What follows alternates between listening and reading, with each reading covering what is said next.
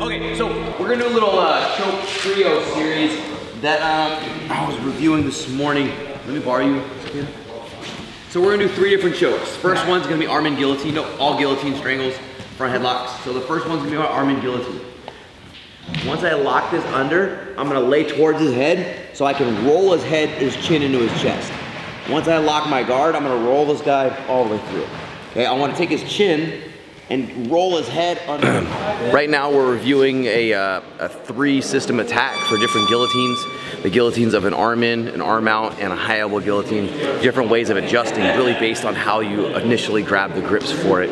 My opinion, when it comes to strangles, once you understand the mechanics of why the strangle actually works, your application completely changes, and the way you squeeze it changes everything for you. Guys, now we're gonna go over the defense, right? Because we can all agree that getting stuck in a strangle from somebody who actually understands the strangle mechanics sucks. The first thing I have to do is, once he goes for an arm out guillotine, I need to stop the choke first. Boom, over the shoulder. Now, the next thing that's really important for me to do, this is a kind of a combination defense and counterattack.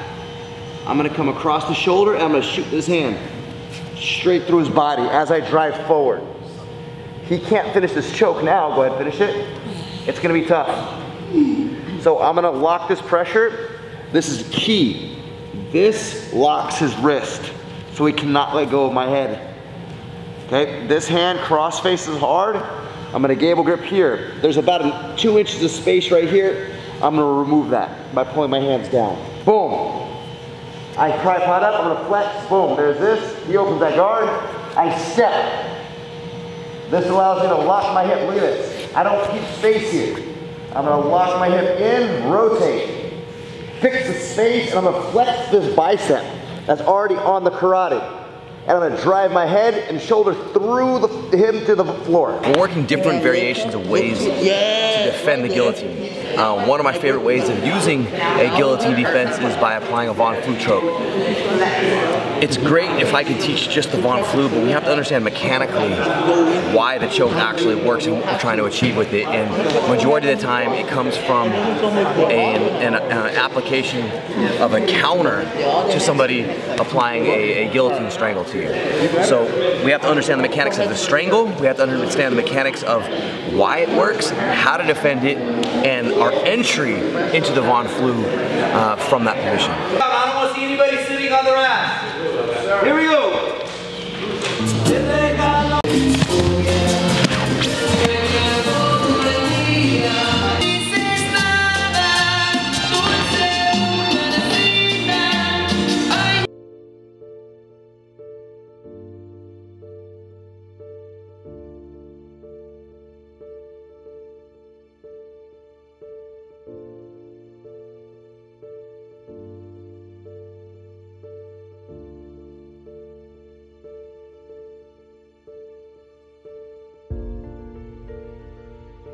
I feel really comfortable. I feel like I've worked everything I needed to. It's just like implementing it once I get in the cage, being calm. Just knowing I know what to do once I get in there, being calm, letting all my nerves just settle in, and just being myself once I get in there.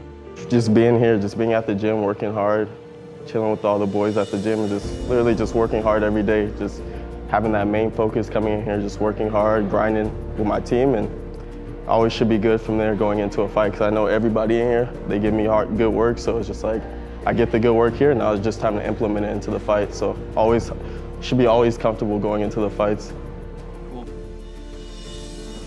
I'm feeling so excited for this fight. It's been like a 4-year delay since I last fought, so I'm really excited. Since the beginning, the build up from the beginning of camp till now, I'm so ready to go, and I'm ready to fly out and fight. It's time to go. It's time to go. It's my time. I have to. It's my time to go in. It's my time to get this through and get this over with and fight this girl. And right when I step in, I'm like, okay, it's go time. There's absolutely no turning back. I have to get through this. Let's get this over with. That's what my main thing is too. I just have to make sure that I'm calm, but I'm also present with what's happening. I'm like, okay, I'm here.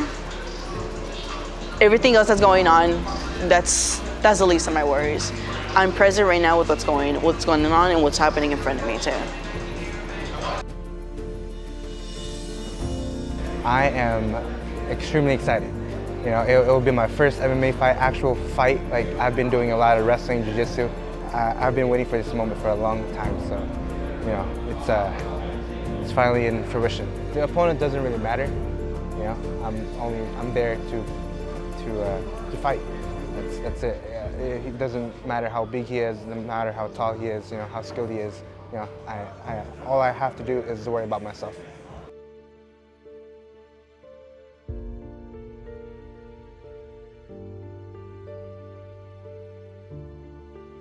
All the fights that we're walking into this weekend have the potential to be extremely tough fights. JJ is fighting a really solid wrestler who looks pretty good on his back. Veronica's fighting a girl who has a lot of kickboxing experience. She's a blue belt in jiu-jitsu, very heavy on top. She's a judo-based background fighter, so she's a big girl. She's got a lot of strength.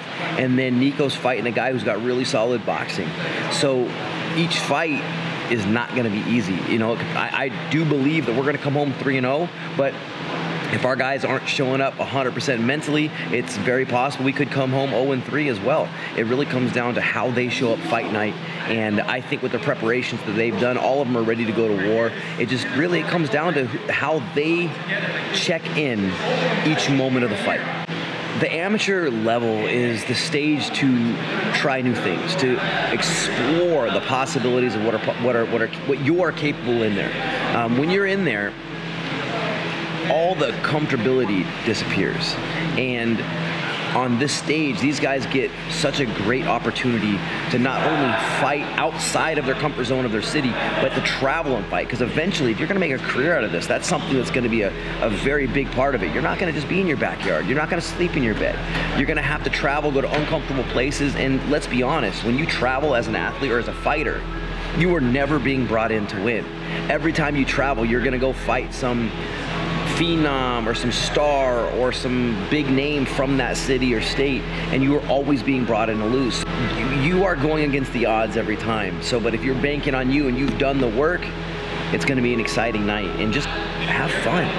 And as odd as this sounds, enjoy the moment that it actually happens, whether it's 1 minute of a fight or 15 minutes. Enjoy the time that you're in there.